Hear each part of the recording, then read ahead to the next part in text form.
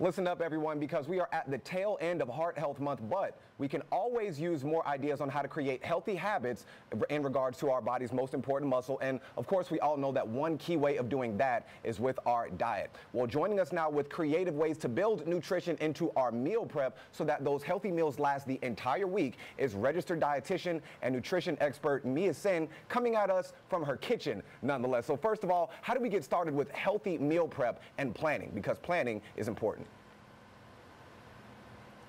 Absolutely. So there was a recent survey conducted by one poll that found that nearly 50% of people are hoping to diversify the types of cuisine they cook, but don't know where to start. So in honor of Heart Health Month, they have 3 meal planning recipes that are easy to make and heart friendly. So we'll start with breakfast, which is my favorite meal of the day. These are egg muffins, super easy to make, and they're customizable.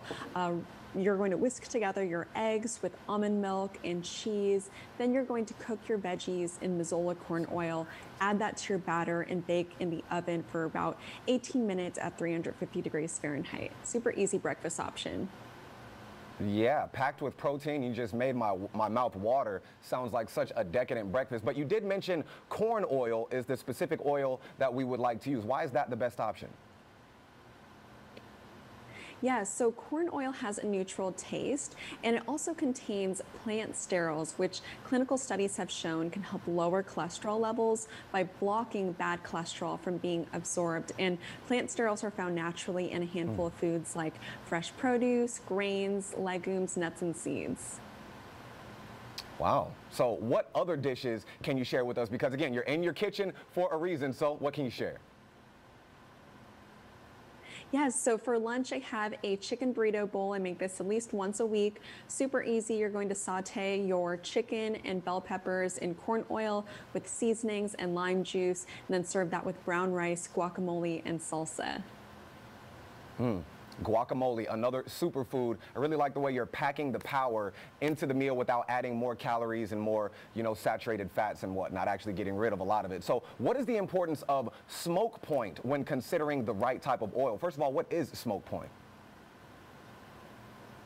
Yeah, so many home cooks may not realize that all cooking oils have a smoke point that, once exceeded, can negatively affect the food's flavor. And the great thing about corn oil is that it has a high smoke point of 450 degrees Fahrenheit, so it performs well in a variety of cooking applications, from sautéing and stir frying to grilling and baking. Gotcha. So that means when I put the oil, whatever it is that I'm using in my pan, and immediately it starts to steam up, that is the smoke point for whatever that particular oil is. Okay, so the more we know. Where can we go for more information, Mia? So for more information, you can visit Mazola.com, and all these recipes are on my website, nutritionbymia.com.